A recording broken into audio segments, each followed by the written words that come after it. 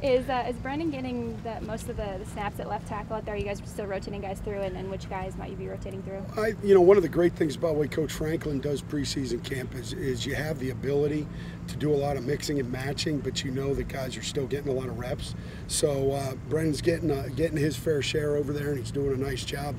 The nice thing about Brennan Mann is he's got a ton of experience. He's played guard, he's played tackle, and I love that about him.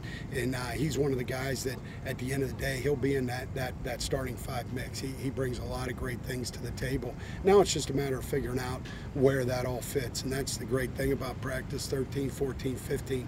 You can experiment, you can try some different things, and we get to about 3 or 4 more in. Maybe by Saturday, we'll start to want to pare that down. But it's interesting. It's like hockey lines. You kind of see who works together and how it all fits together. So we saw Mennett and McGovern working at the end of practice with the first team. Can you talk about their progress, and has it surprised you that as true freshmen they've come as far as they have so far? You know what? Nothing surprises me anymore in this game. I think both Connor and Michael are guys that mentally they came in and they felt like they were guys that wanted to play right away.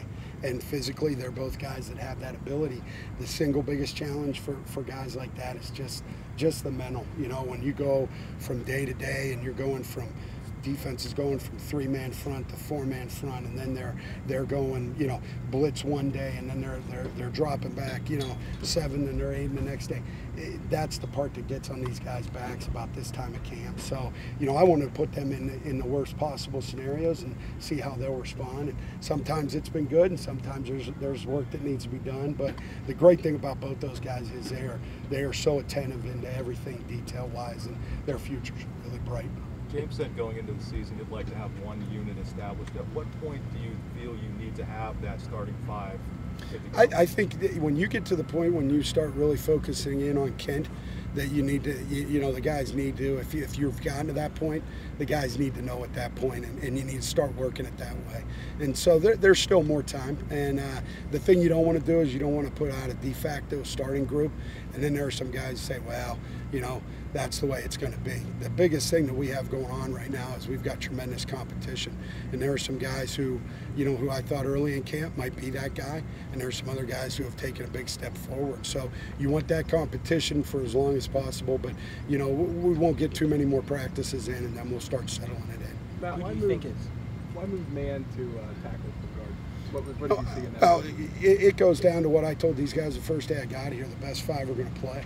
So if we have a surplus of guards that we feel like are really taking care of business, and a guy like Brendan Mann who has the versatility can go play tackle for us, and that puts the best 5 on the field, that's what we're going to do. So I think one of the things that people make a mistake is they say, hey, this guy is just that or just that. I told my guys all, don't think of yourself as just one guy, one spot, one position. Go out there, play your tail end off. If you're one of the best 5, we'll adjust it and make sure you're out there helping us beat Kent State. You said that a couple of guys have taken big steps forward and surprised you. Can you give us a couple of those guys and what they've shown you? I think the freshman offensive linemen I think have done a good job. Really, all 4 of them have really done a nice job. Ryan Bates really has really kind of risen up to have that starter mentality, and he started to play that way, which was great to see. So there's a lot of guys that really, all the guys have taken a step up. Now it's just a matter of who's made the biggest strides, and I think a guy like Ryan Bates is a great example of that. What was the thought process behind moving Nelson to right tackle? There's a lot that goes into it, and one of the big things was that felt like that we had a better collection of left tackles to be able to draw from, and you also talk to the individual guys and you see how they feel about it, and you try and put it all together, and when you do, that's when you come out with your best mixture. So not saying that he won't go back to the left, but I like the luxury of knowing that he can, but also being able to work him at the right and see what we have at left tackle. So, as much as you guys would like me to say, here's our starting 5, that's not going to happen, because we have about 8 or 9 guys that I want them to compete, and I want to be able to tell Coach Franklin, when we're in there, I want to be able to say, hey, these are the 5 guys I feel best about.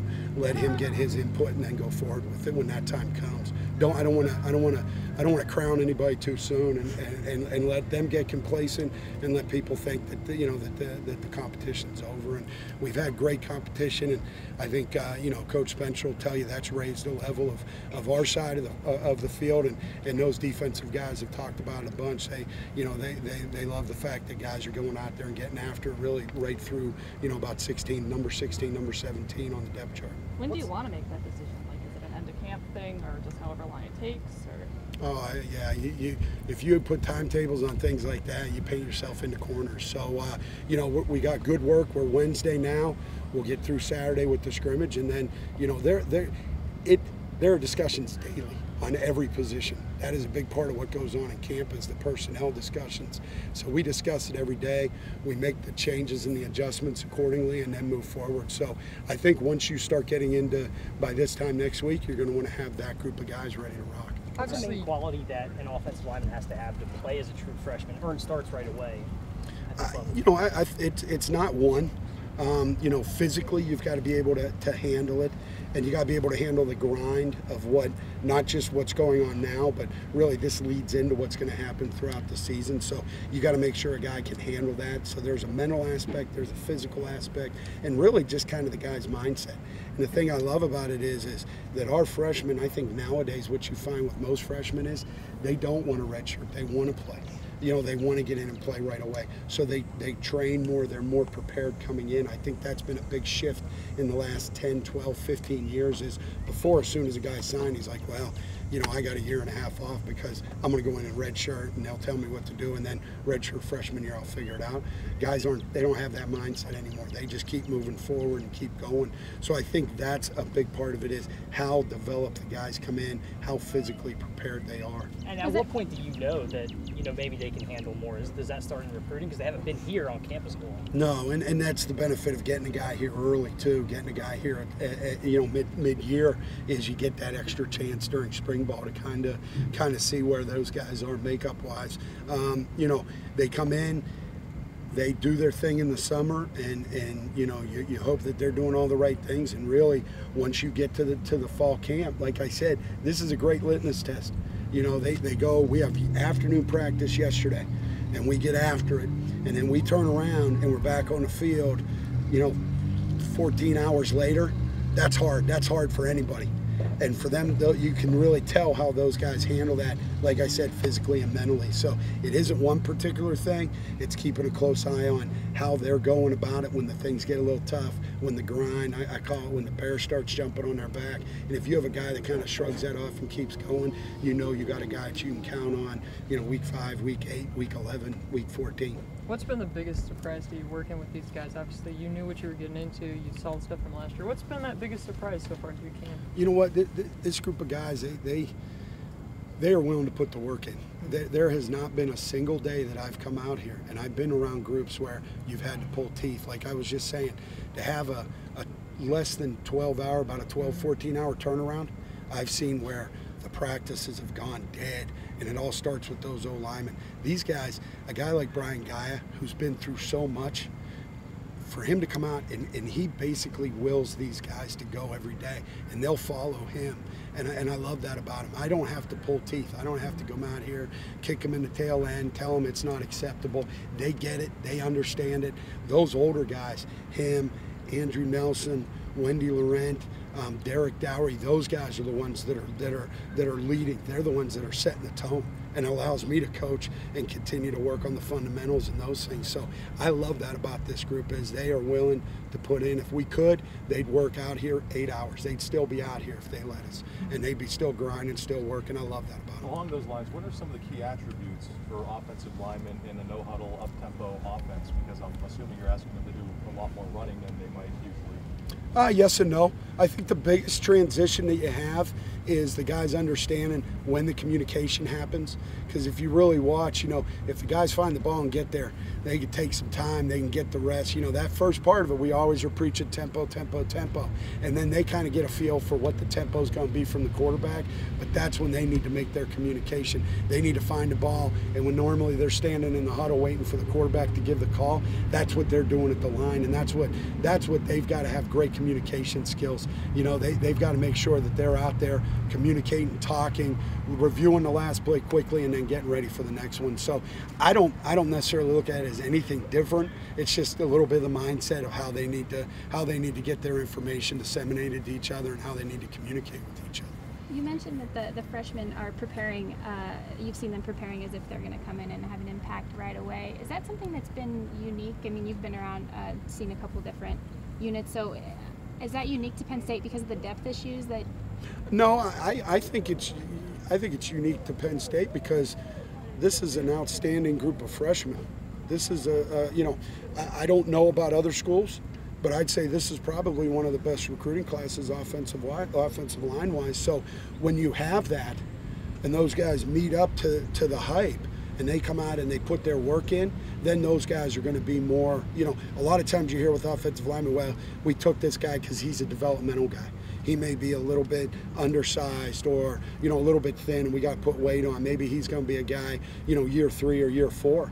I mean, when I got here, you talk about falling into a great situation. I mean, that is a fantastic group of 4 young men. 2 of them came early, got a jump start mid-year, and I think the other 2 wish they would have. And so that there's the mindset, but there's also the ability to back it up. And you don't always find that. That isn't always the case with an offensive line group.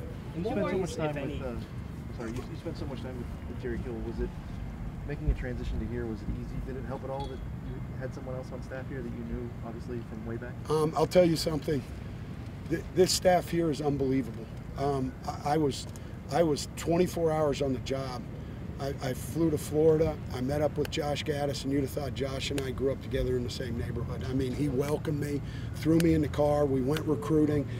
I get back. I go with those guys. We get ready for spring ball. To be honest with you, it's felt like I've been with these guys 17 years, and that's a credit to them. They said, hey, come on in, welcome. They trusted Coach Franklin's decision, Coach Moorhead's decision, and that's been awesome. I feel like I belong here. I felt like that since day one. I'm excited to be here. Like I said at the beginning, if I felt any better, I'd be twins. I mean, this is where I want to be. This is where I felt like I was meant to be. So, and those guys are a big part of it. In what ways, if any, does having 2 guys battling for a quarterback spot affect, you know, the ability for an offensive line to gel, affect maybe position battles you guys are having within your units where maybe those quarterbacks do things a little bit differently the way they go about leading? There's only one thing they do a little different. They have a little bit different rhythm in their cadence. So every once in a while the guys got to do a little bit of adjusting. But I can tell you this much. Our guys love the quarterback group. They love them. Those guys take great care of them. They make sure those O-linemen know they love them. And I really don't think, other than maybe just kind of that snap count issue, I don't think they really, and it isn't an issue, it's just kind of a quirk. I don't think they really care who's back there in a good way, because they know both those guys are going to do a great job running this offense.